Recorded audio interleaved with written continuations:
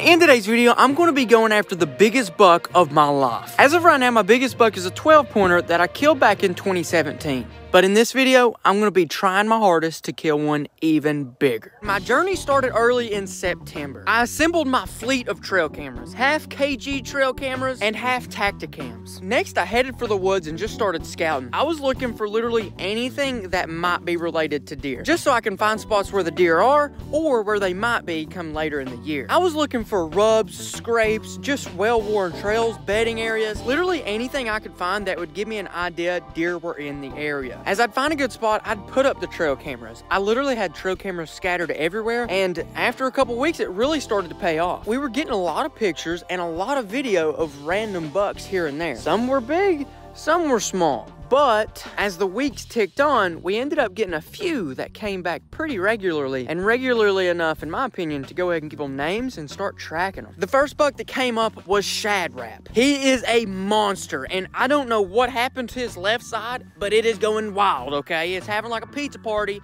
inside the antler. Literally crazy things happening with this deer. This buck was located in the area I called Split Buck Peaks, for obvious reasons. There's a buck with a split on it. It's a pretty basic name, but it's good enough. And then another buck showed up, and his name was Gasoline. Yes, that's right, Gasoline from last year. You can see the transformation from last year to this year. You can tell it's the same deer just because of the shape of the antlers. Really wide, spaced out tines that are pretty thin, but go pretty tall. This was the same buck I shot at and missed last year, and if I can figure out a way to take him out this year, he will literally be the biggest buck of my life. Next up is Michael. Now, Michael's kind of just like your basic buck, and I don't actually think he'd be the biggest buck I've ever killed, but he has showed up quite a bit, and he's not that hard to identify. He appears to be a moderate-sized 8-pointer, but is actually just a 6-pointer because he doesn't have any brow tines. And then there's Lincoln. Lincoln is absolutely massive. Lincoln was also a deer that we saw last year. Here's last year, here is Lincoln this year. His rack is shaped and colored the exact same, just this year it's so much bigger. And this is by far the biggest buck I've ever seen on trail camera. And then there's Sean, a giant 7-pointer that's easy to identify because his right antler comes up to a perfect fork. Sean's been running the woods around my cameras quite often,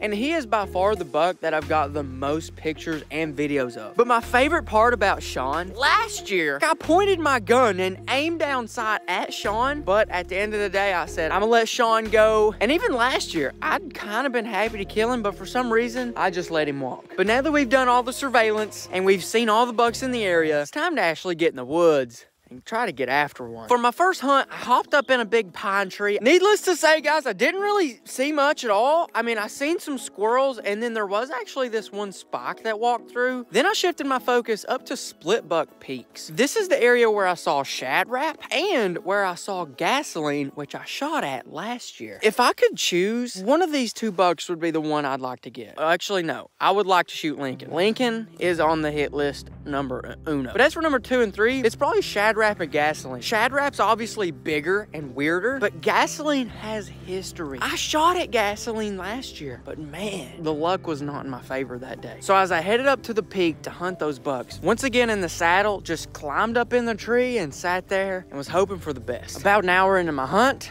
I heard a motor, and it was coming straight for me. Think you getting one here? I don't know. What do you think? You're setting the one right next to a stand. There's a stand right there. Yeah, I was sitting that another day. I feel like the deer may be on down here, though. And that's a little far for a bow. But that's what I thought. While those guys are riding on down the hill, I want to tell you guys about the rangefinder I've actually been using this season. It's a Tideway HD 700E. It has a 6x magnification lens, 5 different modes you can use, has an LED red and green display that has 4 different brightness settings. It's also super lightweight, and it doesn't cost a fortune. The way that I'm in a saddle, I just have it on a little clip it right here, let it dangle, or I can bring it around and set it in the pouch. That way it's out of the way. Then whenever I need it, I can pull it out, range, Put it back. If y'all are interested in picking one up yourself, go on down to the first link in the description, tidery.com, and use promo code KG20. That'll get you 20% off. After my neighbor finally skirted down the hill, I didn't figure there was gonna be much of a problem, so I just sat there. I was, hoping for the best. Maybe the deer didn't care. It didn't take long, and, well, the deer didn't actually care. It was a string of about 7 or 8 does, and, a doe's a doe. I wasn't after a doe. I'm really after a buck, like I said, It was really cool to watch the does, because they got pretty close to me, but, like, they never actually knew I was there, which is pretty good, because I spook a lot of deer. I'm not a professional. I'll tell you that right now. I'm not a professional. Long story short, the does go past, and not a single buck walks out at all. I hunt that stand like 3 more times, and I just kind of back out because nothing's happening. Then the next day, I get my Baku bike in the mail. A Baku bike is like a normal bicycle, except it's battery powered, and you can press the gas whenever you want. So it's basically like an electric dirt bike, or you can pedal if you want to. Now, this thing's super powerful, but more importantly, it's super quiet, and it's scent free. There's no gas fumes at all. Hey, watch this. I'm gonna go for a top speed, and you're not even gonna be able to hear me. You're gonna do a flyby.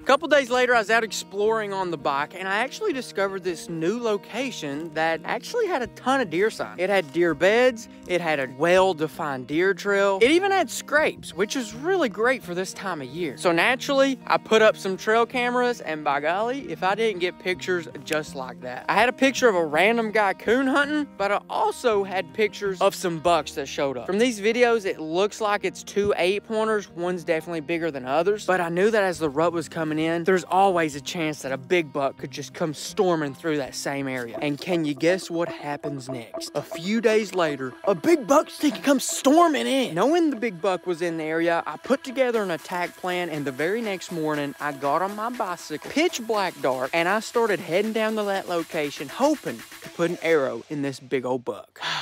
Guys, I really hate to say it, but I rode my bicycle about 20 yards before I wrecked it in the ditch. Ooh.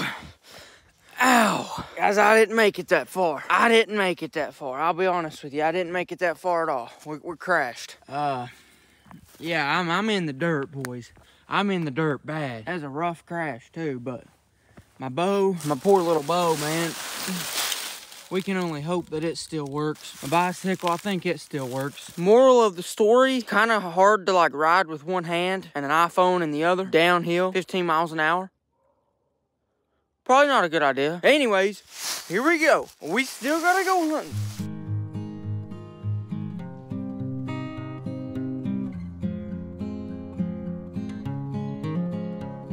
Alright guys, I've been up here for 3 hours, maybe a little bit more, but nothing's came by except for a squirrel a few minutes ago, and I've only seen one of those. I'm gonna take this moment to check out my leg and see if it's broken from my bike crash. Whenever I push anywhere right here, it kind of like hurts.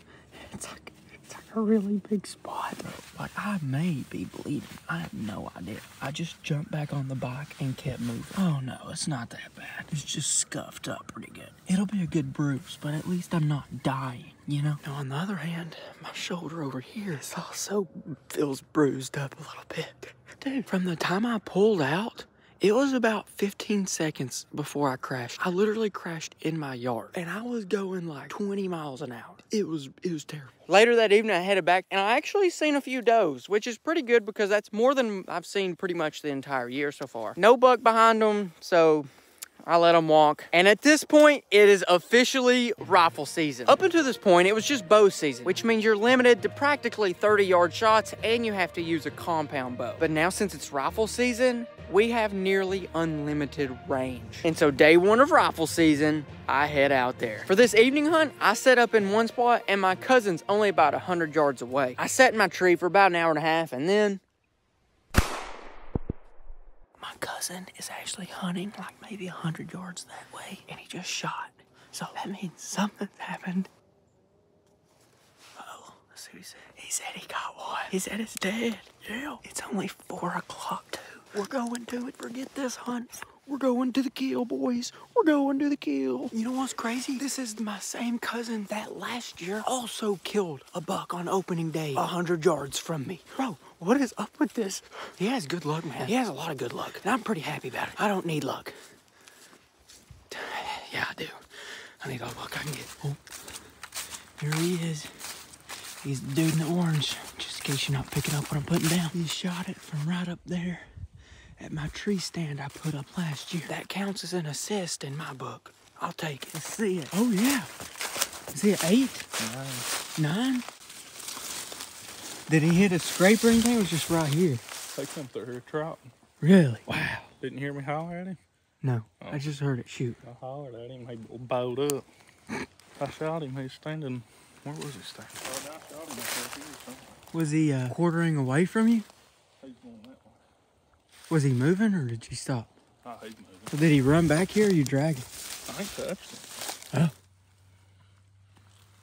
Now riddle me this. Wouldn't it be so cool if you could have a pocket knife that you everyday carry and whenever you need it to, it can be pulled out and even gut a deer with it? Well, that is exactly what the KG pocket knife is. Available. KendallGray1.com/shop. First link in the description. Not gonna lie, guys. The KG pocket knife, it's pretty epic. As day 2 rolled around, I headed out to another spot, sat up, and watched this little flat, which is where I got the video of Lincoln a couple weeks earlier. I'm using a SIG cross, chambered in 6.5 Creedmoor, and this is actually the one I got from the SIG games. Spoiler alert, I didn't see anything. All right, guys, I'm inside now. You can tell I'm inside because there's a cabinet behind me. My goodness, and I can't feel anything at all. It ain't even that cold, dude. It's only like 25 degrees. I mean, that's cold to me, but if you're from like Canada, it's like probably warm or something. Since it is the second day of rifle season, it is Sunday, so you know, about to head to church. Not necessarily looking like this, but this is my fit. Gun ain't going nowhere, hands free. Deer walks out. Anyways, I'm going to church, #Jesus. We'll go back out there whenever I get back. Stay tuned. Update, I'm now back from church. From the intelligence I was able to gather, pretty much everybody is seeing and killing bucks except me. People that are killing bucks are killing them. The people who aren't killing bucks are letting them pass. Pretty much everybody's seeing deer but me, and I'm fine with it. Kinda. Back out here with the same Creedmoor. Hoping to get it done with a good 150 grains worth. We have switched up our location slightly. We're kind of watching these woods down here, thicket out in front of us, and a field over here to the left. Or I guess that's my right. This is where my cousin killed that buck yesterday, so hey man, I'm just gonna try my best. I'm gonna try to kill something. A couple hours had passed, but I hear a sound and look up and there's a buck standing right there. But that's not just any buck, that's Sean. That's the same Sean that we've been watching for over 2 months on trail camera. That's Sean, the 7-pointer that I passed up exactly 1 year ago today. I don't have much time. And with Sean, I have to make a decision fast. Am I gonna shoot him or am I gonna let Sean walk for the 2nd year in a row and continue to grow into a bigger and bigger buck?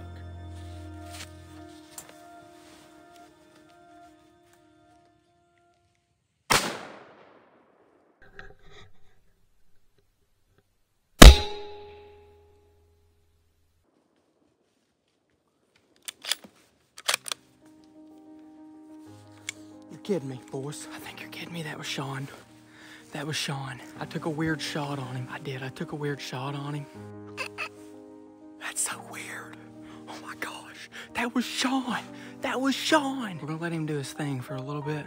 I made a weird shot, and let me tell you about it. All right, starting from the top.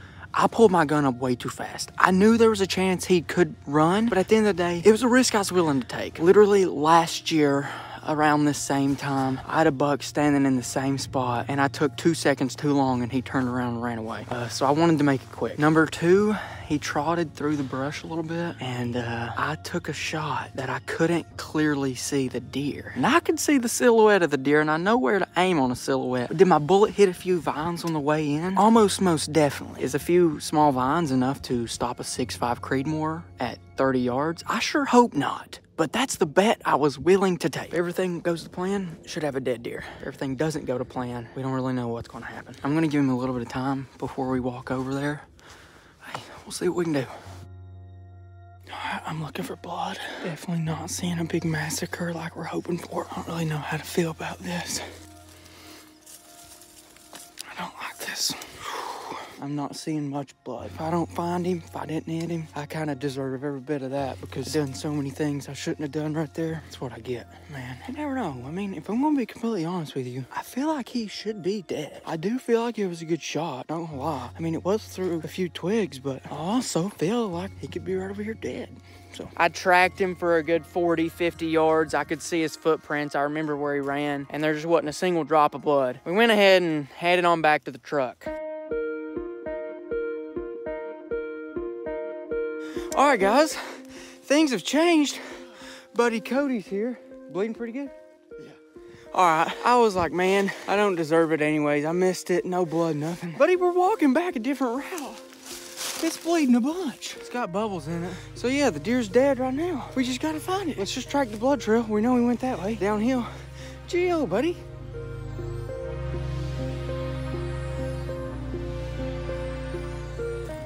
We found him. We stinking found him. He's dead. Let's go. No way. He's stinking dead. Let's go. Dude, no way. That's Sean. That's stinking Sean. We've been seeing Sean for a month. Oh my goodness. Make sure he's dead. If he's not, hit him with the... He's down. Brother's down. Let's investigate a little bit more, guys. I'm really, really interested in where I hit this guy. I didn't know Sean was that big. Dude, I didn't know Sean was that big. He's not giant, but if you're talking about Kendall Gray, this dude's a giant. This is the biggest deer I've killed. He's a 7? Yeah, 7. Jeez, Sean. Sean, dude, stinking Sean. I can't believe this happened. Sean's not huge, but... Oh, God. That's not where I was aiming. That's right where I was aiming. I really wasn't looking forward to it. I was going to have to be like, guys, I mean, it felt like a good shot, but I didn't hit him. But I did hit him, so I'm happy about it. But the question is, and if so, where did it exit? 6'5" may not exit. No. The 6'5" didn't exit. Could have hit the other side's shoulder. Anyways, guys, we're getting this guy packed up.